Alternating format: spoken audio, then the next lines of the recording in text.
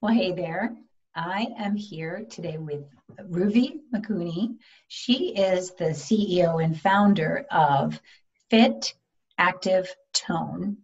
And in these crazy times, no better person to talk to and consult with because she knows her stuff. So, Ruby, why don't you talk to us about your business and what you can do, what you do for people and businesses. Sure. Thank you, Doreen, for having me here. Thank you very much. Good to see you. So I founded Fit Active Toned, and I'm a corporate wellness specialist and as well as a fitness trainer. And my mission is to empower busy professionals to take control of their health again. Because, our businesses and our work lives have practically taken over our lives. And there's no separation anymore for, a lot of times between professional and private lives. People hardly go on vacations anymore, or if they do, they're constantly on their phones checking to see what's happening at the office. Even during the work day, hardly, but there was actually saying that the lunch break is becoming obsolete because people will work through lunch breaks because they're so afraid to, or they're just inundated with a lot of work that they're forgetting about their own health and themselves. And so it just seems to be work, work, work, work, work. So my mission is to really help and alert employees that their health is equally as important as, their passion in the workplace, and that it's very, very important, especially during these times to to take care of our health.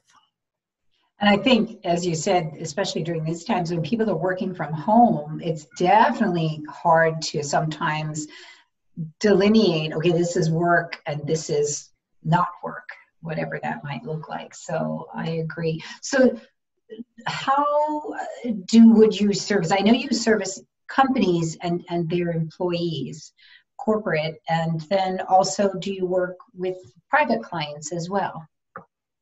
Yes, definitely. And in fact, that's how I initially started. I was a fitness trainer, and I was actually a boot camp instructor for a while. And then I ended up expanding into more personal training. And I started doing in-home training for actually busy professionals and, managers who couldn't necessarily get to the gym, or who found that they were too busy to exercise. So I wanted to make it convenient by actually going to people's homes and if I'm knocking on the door, hardly anyone's gonna turn me away. So because you better do it, right? She's here. Exactly. Wakey, wakey.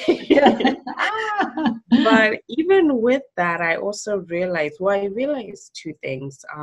A lot of times my clients were very, very stressed and overwhelmed and very tired, that even getting through our sessions, I could just see the fatigue in them. And with that stress and fatigue, it also impacts how we eat and our behaviors at work. And let's not forget too, because people are constantly working, sitting for 8+ hours a day, that's also impacting our bodies in back pain, shoulder pain, neck pains. So I realized that with a lot of my clients. And then secondly, I also realized that some of my clients would cancel because they had to go to work early, or they had a project due, or something to that effect that was work related. And it was at that point that I realized that I'm sort of competing with the workplace. And I also realized that there's definitely a need to sort of refocus and shift back to our own personal well-being. There's a concept or idea that it's selfish to take care of ourselves, but it's really not, and it's important, especially as I keep mentioning, especially now more than ever. Yeah, I agree. And yes, exercise and your own health are usually the first things to be pushed aside when we get busy or we get stressed or whatever, and when actually that could be the best thing for you to do. Exactly. And increase productivity and as well. I agree. I always feel better after I just have a walk or a run or something, and when I'm eating better. So what would you say is your biggest challenge in this business for you? One of the challenges is overcoming the perception that, wellness programs are extremely expensive, especially for small, medium-sized businesses. They sort of shy away from from incorporating any wellness programs.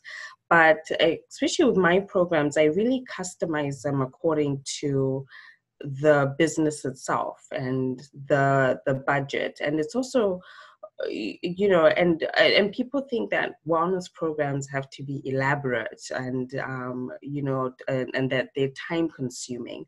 And so that's where I come in, and I work with the company leaders or the office manager or the HR manager. And after we assess what the employees need and want, which is very important, I design and launch the program, and I monitor it for them so they don't have to spend a lot of time on it. So it's not taking away from their personal duties as well. And then also another challenge, surprisingly, is convincing companies that this is important. Wellness of your employees is important. With the pandemic, a lot of companies and wellness programs are the first things to be eliminated from, the budget, but it should be probably at the top of the list right now and going forward. How are you meeting or serving clients? I know you're not meeting with clients, but how are you serving them during this pandemic? Wow, virtually. That's the new. Of course. Of course. Yeah. Yeah, it's been interesting because as a lot of companies have had to completely shift to online. Well, those that are able to. So it's a whole nother dimension for a lot of companies and for a lot of employees. Because teleworking, although it's always been around, there are still some companies that are not necessarily, for teleworking or didn't have teleworking as part of their program. And teleworking 5 days a week, 7 days a week, that's a challenge in itself. So one of the things I'm definitely seeing is employees are feeling very isolated, because being at the office, you get that social interaction. And as you cooler, yeah. exactly, Right. and as you rightfully mentioned earlier, people are now working constantly now, being at home, and there's less activity because there's no walking to the cooler, or there's no motivation actually to do much of anything, especially with the fear of the future, and the stress of it. So we've taken it virtually, and trying to offer as much support as possible to employees, just particularly addressing two main things: the isolation feeling and the managing stress in uneasy times. And so that's why I'm doing an actual webinar for organizations but on the topic of managing stress during uneasy times. And this is completely complimentary. It's open to any organization. And because I think it's important to let your employees know that, the top management cares and we're all in this together. Mm-hmm. And I think that would make employees feel so much better that if that was in place. It's a resource when I'm feeling isolated, when I'm feeling stressed, when I need that line between I'm working all the time and I just need to carve out some space. Exactly. So do you work one-on-one? Do you work in groups? How generally? I know you work with the corporations and their employees, so do you set up consultations and then follow up meeting virtually like this one-on-one? Do you do some group work? Sure. So it's a combination of both. So for example, the webinar I mentioned earlier, it could be a group of, attendees. The company is open to all attendees. So it can be anywhere from 5 to 50 people, especially using Zoom, so it's almost like an in-house lunch and learn, but it's virtual. But especially now, there have been more requests for individual coaching as well. So then if that's part of the program or we can add it on, no problem, then I do meet individually, virtually with people as well. Especially now, people are really asking for help and coaching and direction with stress eating, and also getting, now that the gyms are closed as well, people are asking for motivation as far as fitness, home workouts and things like that. So oh, wow. And you kind of point them in that direction and help them. I know you have expertise in that field, but yeah, do you make some plans, individual plans and yes, in fact, I have an online fitness program for people so I design workouts for them, and it's actually an app, or you can go on the website and people can do their workouts at home, and I can always tell when a workout's been done. So I check in with them. So I'm almost like a personal trainer that's from a virtual personal trainer, actually. Oh, that's good too. That's actually really good. And tell us where we would find that information or the place to log in or get information about that or any of your programs.